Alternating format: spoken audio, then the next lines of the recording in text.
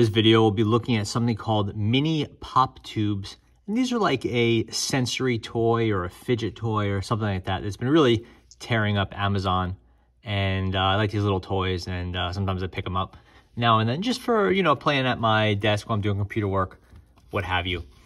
So the mini pop tubes, and there's a bunch of different brands. I bought the ones from Bunmo called the Mini Pop and Twist. This is the mini, which is the smallest size, and they come in an 8-pack. They look like this. And what it is, it's a little plastic tube that you can pull out and push back.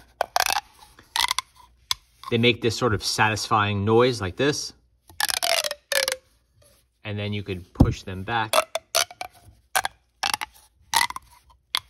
like that. It's a pretty simple toy. I don't know what else to call it. It's not like a toy like you play with, like a teddy bear or a Lego or something, but usually these things are called fidget toys or sensory toys. There's not a lot of features to this one. Obviously, you could pull it out, push it back, and then they have threading here and here, so you can thread them together like this, or you could thread them to themselves if you want to make a ring. And you can kind of do that. Obviously, you can't twist it. It'll only twist so much in and up, you know, onto itself, but you can kind of push it on there as a ring. Doesn't work that well, but you know, if you want to play around, you can. To get a really good hold, you do have to put them together like this, and it does lock in quite nicely. And now you have a much longer tube, and you know, the sound is a little bit different.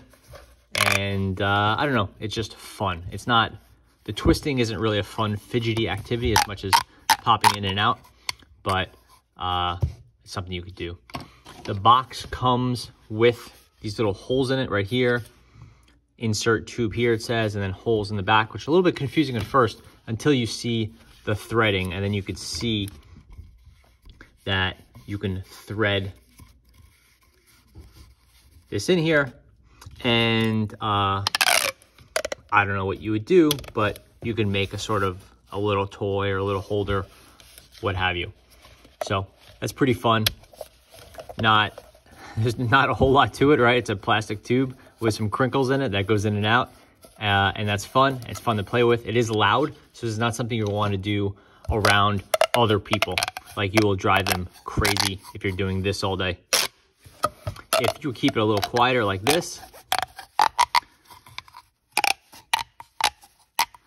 or maybe just going one at a time, or you do it at an angle, then it's not so bad. And maybe if you're in an office or not too far around other people, it won't bother them too much, but it can get quite loud.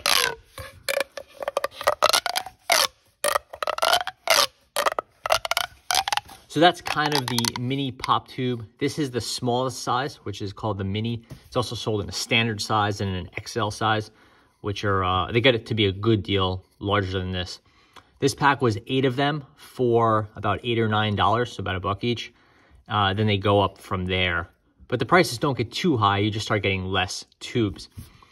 I will say that I've had a serious problem with these, these are ostensibly a kid's toy. And what happens is, this is one that got kind of manhandled. And what happened is that the tube is a ring, right? Or a circle, whatever you want to call it. If there's a crease in that circle, then it will no longer push together. It'll just sort of mush up. And it's really hard, if not impossible, I've found, to fix these little creases. You know, if you manipulate it, maybe you can get it. But realistically, once it's pushed in, it's really hard to get these working again. You really have to work at it. And then even then, you can see how this doesn't collapse as much as it used to. Like, here is where it was never damaged, and here it was damaged. And yeah, you can kind of get it back in with enough, you know, playing, but they really just don't respond well to having, if they were to just, basically what happens to ruin it, if someone pushes like that, now it's creased and it's really hard to get back. And, you know, it's pretty easy to tell an adult, like, just don't do that.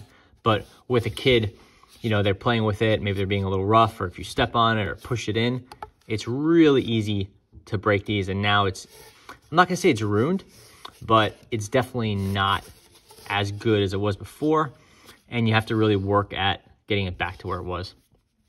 To the point where I don't think a kid could fix these if they start getting messed up. So it's pretty annoying. I don't even think I could get this one fixed. So they are quite fragile. That's probably why you get 8 of them in a pack.